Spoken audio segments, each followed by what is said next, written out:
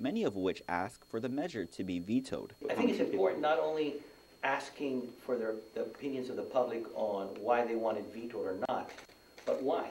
At the same time, Calvo says he also wanted to get the facts on Bill 19 from his legal team because of all the confusion on what Bill 19 does and does not do.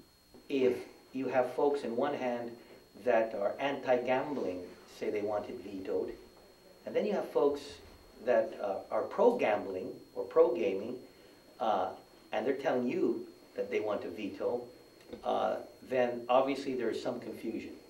Calvo says the measure is less a gambling bill, but more a taxing bill. So what does it do?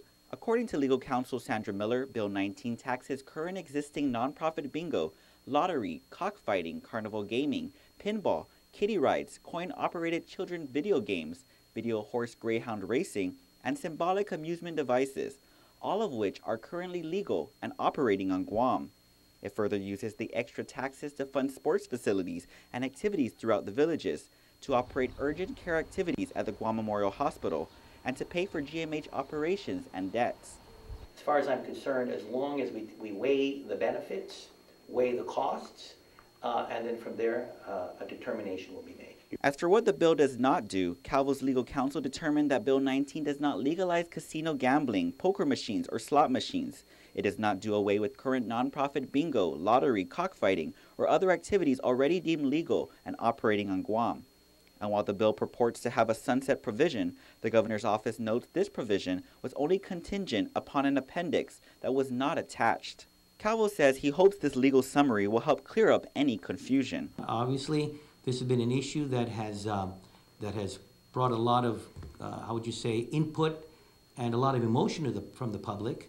But then in the end, what I'm hopeful for that the public will understand that whatever decision is rendered, it will be to the best interest of our hospital, which I think is paramount, and in the best interest of the people of Guam. Other facts about Bill 19, it creates a limited gaming tax fund by taxing 4% on gross receipts from limited gaming activities authorized pursuant to statute.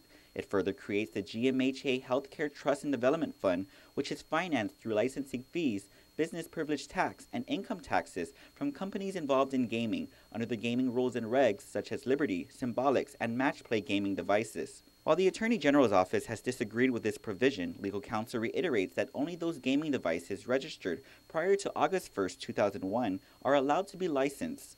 The GMHA fund is further funded by a special 4% assessment fee on income from gaming devices. Governor Eddie Calvo has until July 8th to take action on the measure. To read the full legal summary, log on to our website. Reporting for Guam's News Network, I'm Ken Quintanilla.